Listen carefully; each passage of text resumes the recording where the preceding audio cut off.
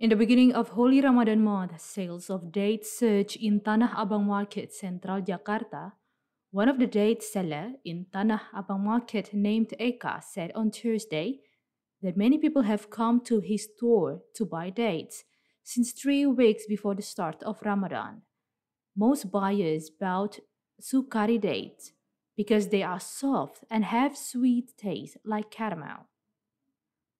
Sukari dates, also known as royal dates, their color is brown with golden yellowish tones. The price of dates varies depending on the types of dates, starting from 50,000 rupiah per kilogram for sire dates to 350,000 rupiah per kilogram for Azwa dates, or ranging from 3.2 to 23 US dollar. On the first day of Ramadan, Eka sold more than 80 kilograms of dates. Apart from dates, sales of praying sets such as songkok and prayer beads also increased. Eka said more people are expected to buy praying set ahead of the Eid al-Fitr holidays.